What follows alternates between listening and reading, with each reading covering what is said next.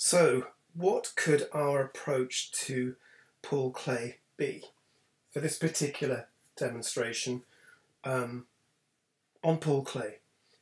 I've decided that I will look at one of his paintings, which is this one here. This one, which is View of Carrion in 1914. And what you have there is the skyline of a town or a village in North Africa, in Tunisia. And you'll see here that you have the actual skyline itself. You have various structures, mosques, possibly a church, and lots of domes, and also lots of crenulations, like you would get at the top of a castle. And what Paul Klee has done, which is quite typical of his work at this point, is to divide the painting up into sections. So, for instance, you have one section here, like one big panel there, another one there, another one there, another one there, and another one there. So he's divided up the picture space into what you could call it a patchwork quilt, but really what he's done is to simplify the geometric forms. Now, probably in the view that he was looking at, there was lots of detail, but he's reduced the detail down into blocks, into rectangles. And some of the colours are fading into each other, sometimes they overlap. They're not really purely designed rectangles or squares as such, and sometimes it's fairly loose, and you can see the paint kind of spills over, and also the line work is kind of sketchy, and again very, very simplified. He's used brown to paint outlines, he's used kind of more of a reddish plum colour, and blue, and also he's used yellow and green to use for line work. Now, on this particular painting, I've sent you a JPEG of this, so I suggest you do have a look at it.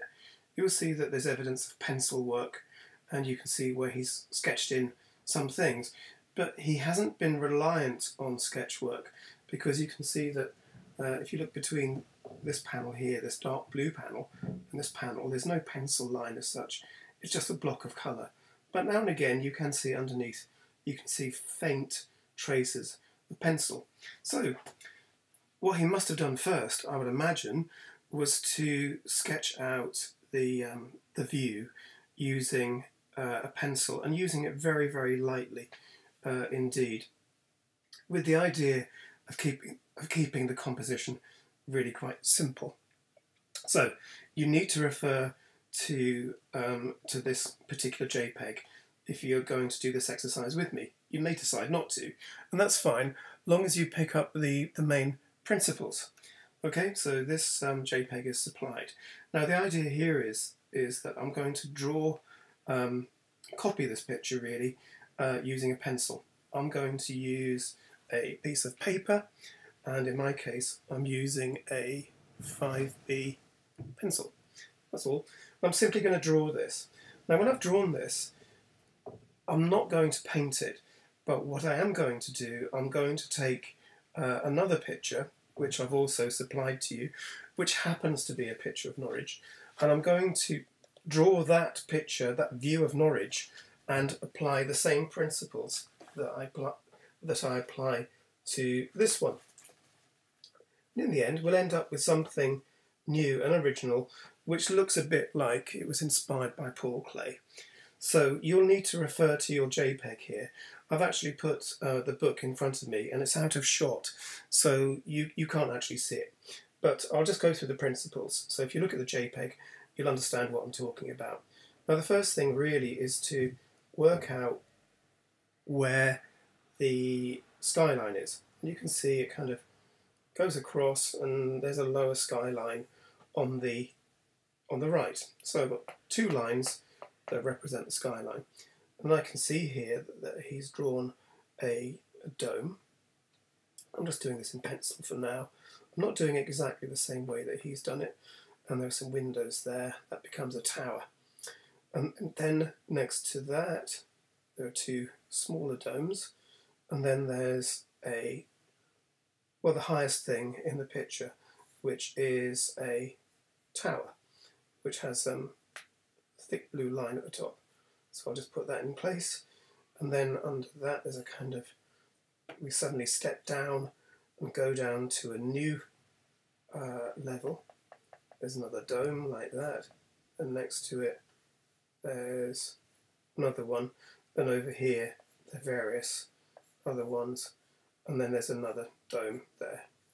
Now I've kind of gone slightly off the edge of the paper there, but that doesn't really matter for this exercise. And you can see here the main thing that I'm trying to get across is, with this very, very simple composition, what Paul Klee often does is to take an existing line, like if we look at this dome and tower here, he takes a line and he extends it like that. And you'll see there's kind of another block there. I haven't done this quite accurately. And we can also take those lines down as well. And you'll see that what he's done is to kind of build patches of colour. And we'll come in later on, we'll start painting, when we come to do the next picture, we'll start painting those in. So essentially, he's taking vertical structures and extending them upwards. So he's dividing up the picture space. And within the town at the bottom there, he's divided that up into rectangular spaces and squares as well. And I'm just going to greatly simplify this. But you can see here that what he's doing is essentially dividing the whole thing into, and there are some crenulations there, just define them very loosely. He's dividing the whole structure up into blocks. Okay, now I hope you've got that. I hope you can see that picture there. But basically, he's extending the lines to make sections. And in the end, even the sky will be defined by different colour sections. Okay, so that's quite a simple thing to do, really.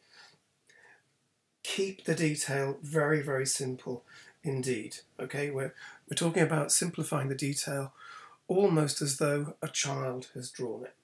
So the next thing to do is to paint the picture. Now, in your case, if you want to, you could take some watercolours and you could fill this in, if you wanted to.